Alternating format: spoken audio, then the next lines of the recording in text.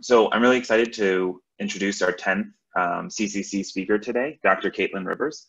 Dr. Rivers is a senior scholar at the Johns Hopkins Center for Health Security and an assistant professor in the Department of Environmental Health and Engineering at the Johns Hopkins Bloomberg School of Public Health. I'm really excited to have her here today. Her research focuses on improving epidemic preparedness and response through the use of modeling and forecasting, data standards and data sharing, and public health policy. And on top of her, really important work on various emerging diseases like H7N9, Ebola, and MERS, I really see her as one of the foremost thought leaders in our field in terms of thinking about all of the factors and considerations that go into a public health response to an emerging epidemic. And, she's really been an advocate for open data standards and data sharing.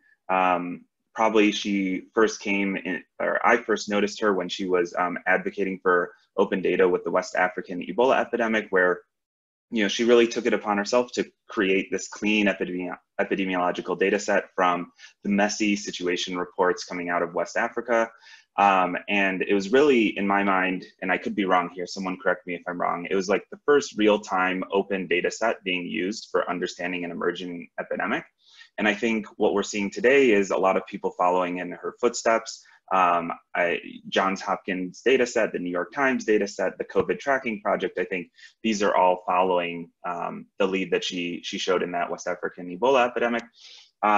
She also has been advocating for an interdisciplinary field called outbreak science, which is basically thinking about how multifaceted approaches to responding to emerging epidemics, and how to include infectious disease modeling and combining it with traditional epidemiological methods to assist in responses most successfully.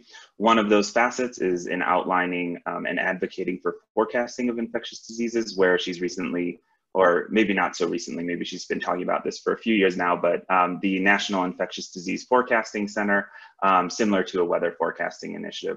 And just a quick summary of some of her incredible COVID work. She has worked on understanding how syndromic surveillance systems like the influenza-like illness surveillance system can be used to detect COVID-19. She estimated US healthcare demands using early data from China. And really, I think her group has been one of the strongest kind of national leaders in coordinating states' responses to COVID-19 and how they should, really tailor their policy to current situations. Releasing a COVID-19 roadmap for reopening, public health risk assessment document as guidance for governors as they consider what things to reopen and how to kind of tighten and loosen restrictions. And then recently, as we discussed last week, she was serving on the committee of the National Academy of Sciences for the reopening school document. So with that, I'll let her take it away. And I think she'll be telling us about quite a bit of that right now. Yeah, thanks so much for having me. And thank you too for the kind introduction. I was hoping to share with you all today a project I've been working on for quite a while with my collaborator, Simon Pellett, about a consensus process that we undertook on epidemic reporting on epidemic guidelines. So if you are producing an epidemic model, particularly forecasting, what sorts of things should you include in your report? But unfortunately, that is still an agency clearance, which I think many of you can relate to. And so it's not ready yet. And instead, I'm going to talk about a report that I am planning to release probably next week, but I'm still drafting, about how the US should, what policy actions the US should put into place in order to get out of this mess and turn the corner and really get back to a place where we have a manageable outbreak. There's about 10 recommendations. I'm not going to go into all of them, but I will hit the highlights. So I'll just share my screen. All right, the first recommendation is around reclosing. This is a discussion that has been ongoing since the recent resurgence.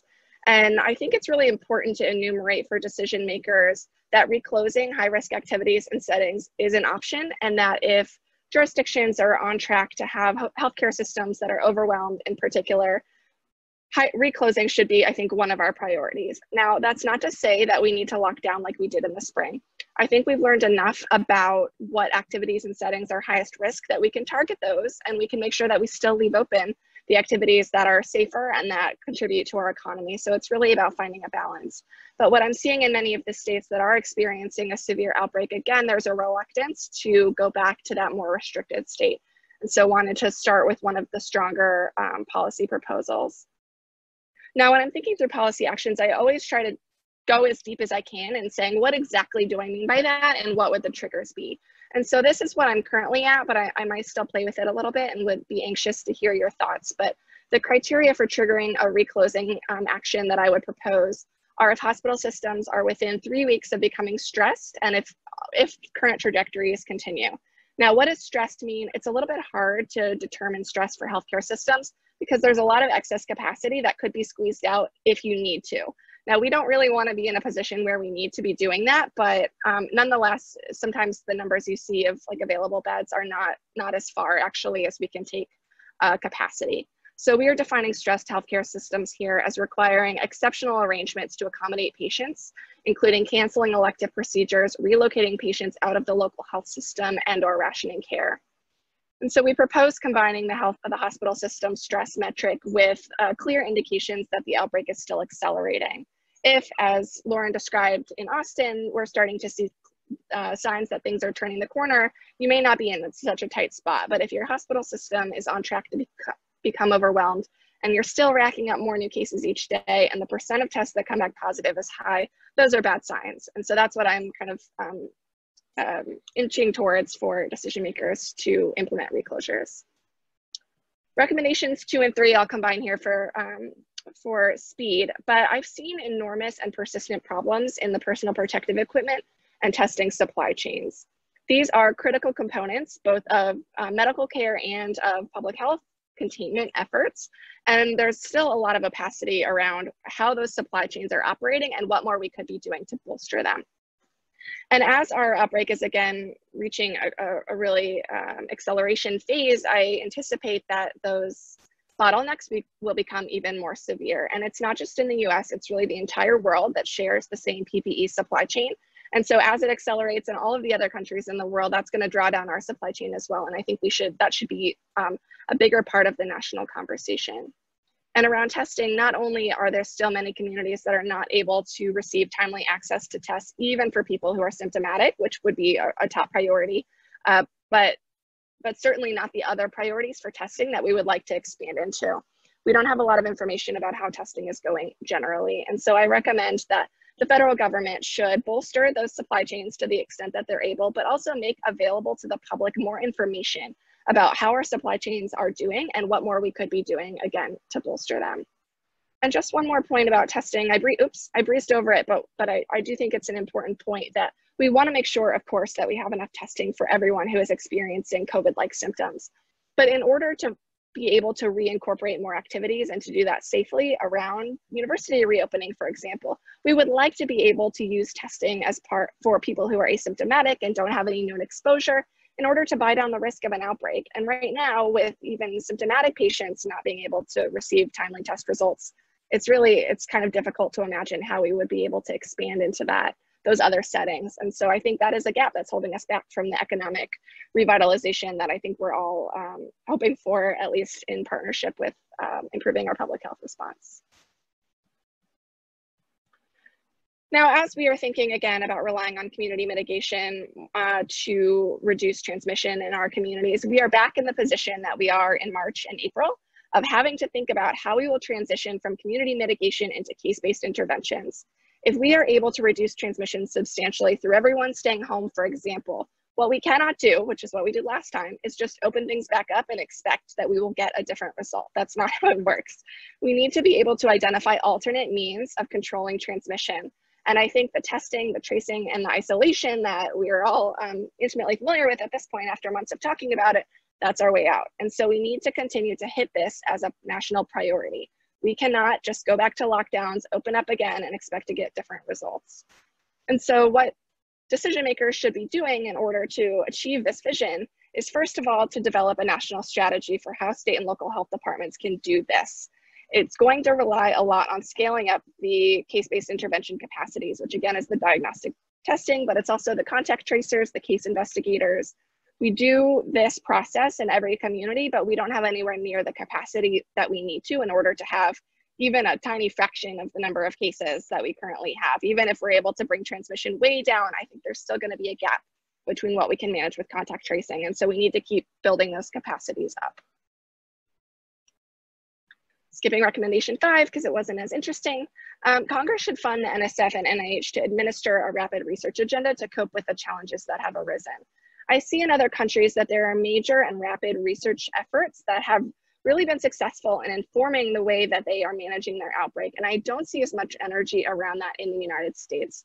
I'm thinking specifically about the ISARIC Research Network in the UK, which collects data on severe acute respiratory disease patients throughout the country and aggregates it. And they have been just manufacturing, pumping out really amazing research results that have been able to inform the clinical management of patients experiencing severe respiratory disease. I think we should be doing something like that. I think that we should also, I think I have a list actually. I think we should also be thinking about how can we improve ventilation systems in buildings? How can we do that quickly and inexpensively? This is going to be a particular priority in schools, which are closed indoor settings, often with poor ventilation. If we're able to identify through research efforts ways to improve the ventilation, that would be helpful. We need more innovations in face coverings. It seems clear that we're not going to have enough personal protective equipment for everyone who deserves it, but maybe there are innovations that can help us to expand that capacity and pull in new innovations. Social science research. How can we encourage universal masking? How do we make remote learning work? What are the best mechanisms for engaging in marginalized groups? This is all really important research, and I'm sure a lot of it is already underway, but I'm not sure that it's receiving the attention and the funding and the coordination that it should in order to be most effective. And I am certain that it is not being effectively drawn into the decision-making process. As we've talked about as I've talked about with many of you in other settings, a lot of amazing research happens in academia, but getting that into the decision-making cycle when it matters is a non-trivial problem. But I think if we were to have some sort of formalized research agenda, then we would be able to close that loop a little bit quicker. And then of course, there are a number of epidemiological studies that I think should be of critical top priority for the country. We need to know a lot more about the role of children in transmission. We need to know more about aerosol and fomite transmission. Again, the decisions we make about how we control our outbreak will really hinge on the results of these studies. And so I think it's kind of crazy actually at this point that we're still really in the dark in some ways. And finally, this will be my last recommendation that I share with the group, but happy to discuss, is that we need to be planning for a vaccine. It is not just about getting through phase 3 trials. It's not just about finding a safe and effective vaccine. We need to produce it, we need to distribute it, we need to decide who's going to get it first. These are all major logistical problems. And I heard President Trump at the task force briefing last night say that he is a sort of a general waiting in the wings to make all of this happen. That's the first I've heard that that's the case. And if so, I guess that's more promising than not knowing that it's the case. But nonetheless, it feels like there's a lot more to do. How are we going to manufacture all of this product, particularly when we don't know which product is going to get over the finish line? How do we get it into our communities? How do we convince people that it's safe and effective? Who's going to get it first? These are all questions that we need to hammer out, and now is the time to do it. It's not going to be the time when the vaccine is ready and we don't know exactly what to do with it.